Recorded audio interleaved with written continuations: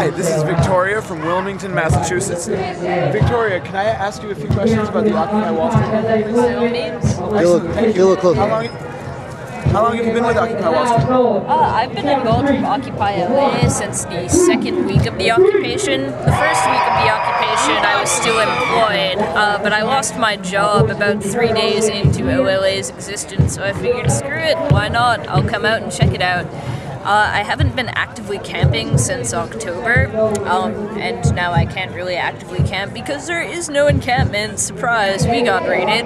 Yeah. But I have been participating in most larger direct actions, trying to juggle being a full-time student with participating in this, but I'm going to be done with school relatively soon. We'll have much more time to devote to the movement.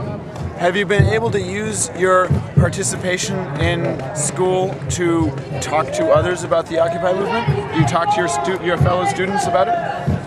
I have certainly tried. I've tried to drag some of my friends out here, but I go to a cosmetology school, and not to cater to negative stereotypes, but my classmates aren't necessarily the most politically aware or concerned people in the entire world.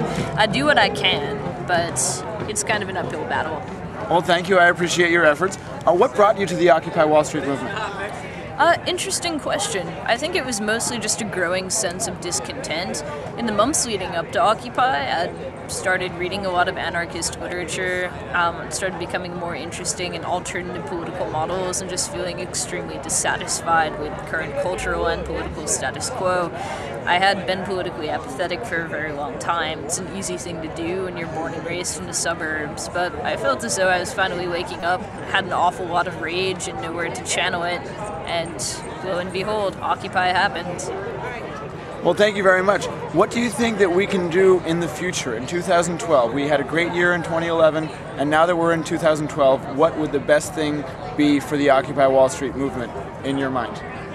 Right, the best thing I think we can do is get more radical than we already are. I think initially the movement was split 50-50 between people who wanted reform and people who wanted revolution. Right now, I'd say the odds are tipping more 60-40 in favor of those who want revolution rather than reform. I personally believe that the system is non-functional at this point. It's broken beyond repair. We can't try to fix it or reform it. We need to get rid of it and build something better in its place.